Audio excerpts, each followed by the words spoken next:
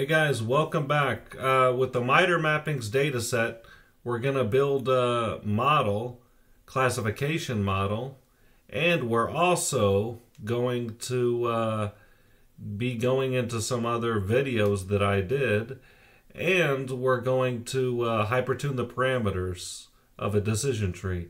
If you guys just want to hypertune the parameters of a decision tree and find out how to do it, well, skip towards the end of the video, or feel free to watch this whole thing.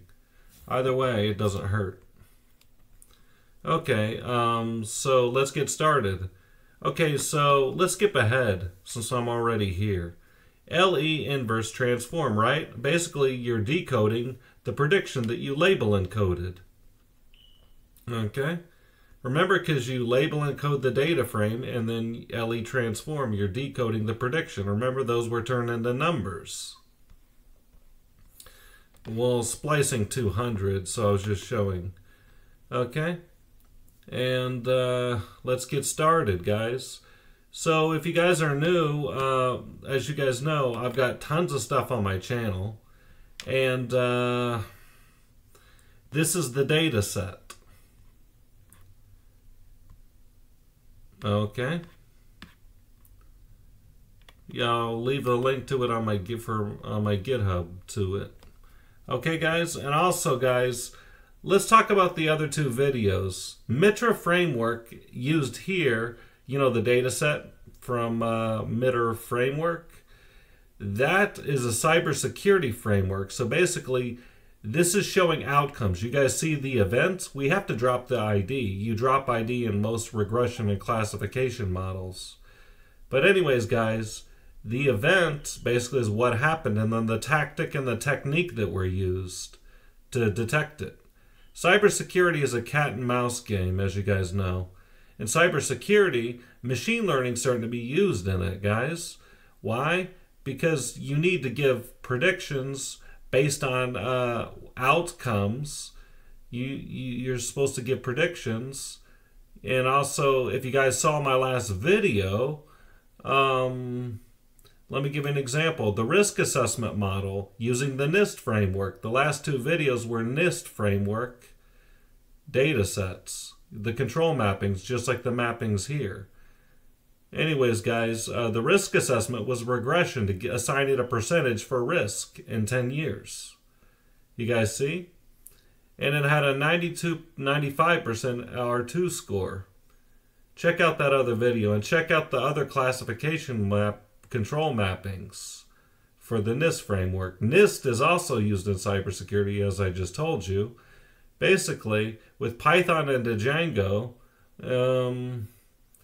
you can make a cybersecurity web app, and you can implement machine learning, you know, to give a risk for regression or help it make a decision for the controls, you know, based on the prediction.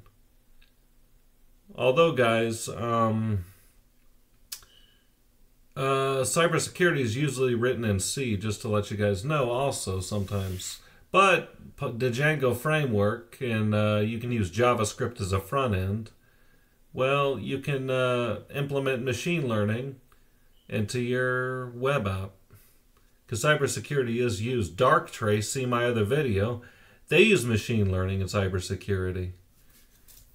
And guys, just so you guys know, before we get started, check out some of my other videos.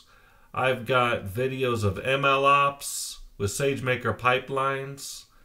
I've got so many other topics.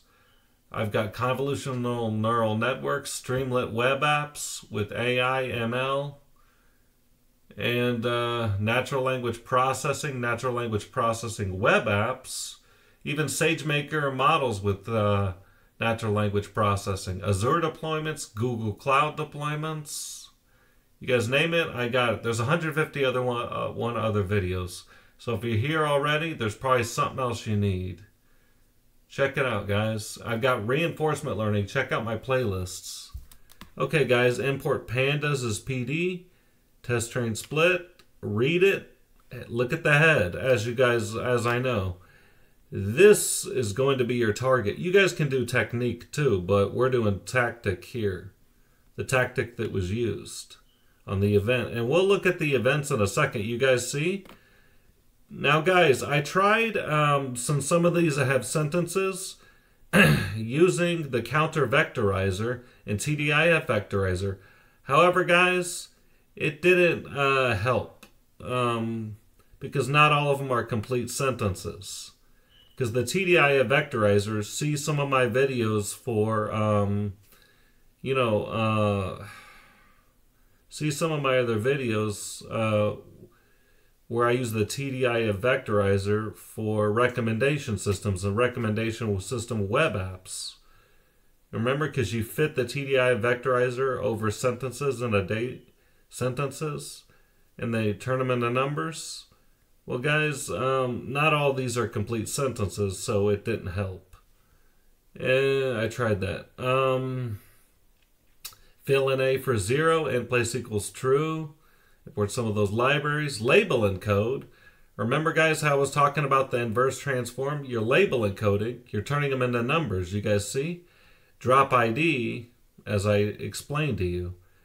Okay, X equals everything but tactic. Y equals tactic. Test train split, because we're going to cross-validate. Cross-validation is the term, so how we score it. Okay, decision tree classifier. Okay, Y pred equals model predict X test. Let's look at some of those numbers, and then let's go back to where we LE inverse transformed it. You guys see? Look at some of these tactics.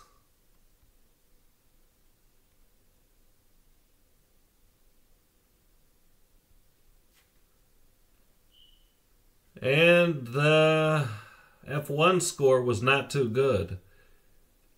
Remember, guys, whenever it's multi-class, you got to pass a macro parameter for scoring for F1 score. There's no point in doing a confusion matrix in a class because it wasn't. That's why we're going to hypertune the model. Okay, guys? Okay, this is where the max depth is. This parameter, and then these. And then as you can see, I'm going to show you guys what other parameters you can use to score it and how to get your best params. Okay, guys, so grid search CV is what we use, and with scikit-learn for hypertuning the parameters. Do that right there. Scoring accuracy, you guys can change that right there. I'll show you guys in a second. Okay, get score names. You guys see? Check these right here. Obviously not R2 score because that's for regression. But you guys see? Look at all this. You guys can even use Jaccard score if you wanted. Get the breast params, 82%. Did better, even though we scored with accuracy. It probably was low accuracy anyways. It was probably 60% before. But guys, do you know why this didn't score too good? Compared to the last video? 261 rows with so many classes. Do you guys honestly think a model is, even if you try all the algorithms in the book, any of them are going to score that high with only 261? And how many classes we got? Many. Look. So obviously it learned the best it could. Detected patterns the best it could. Obviously you need a much bigger data set. If it were binary, it'd be easier to find a way for the algorithm to detect. But when there's so many classes, 261 rows, well, it's a little difficult for any algorithm. Yeah, because I tried some algorithms, and guess what? They had like a 5% F1 score. Now, obviously, guys, it did better with hypertuning the parameters. You see, the best parameters were right here also. Okay, guys? And guys, as you know, I'm going to continue doing videos. Feel free to comment. Feel free to subscribe if you haven't already. Feel free to share my videos. Feel free to check out other videos. Leave a like if you liked it. And guys, if you've been watching this whole time, I appreciate you. And stay tuned, guys. Also, leave comments giving me more ideas for videos. Some of y'all have been doing that, and y'all have been giving me good ideas. Don't worry, I'm not giving up, guys. I'm still going to keep going. Anyways, guys, stay tuned. I appreciate you. And take care. Thank you. Bye.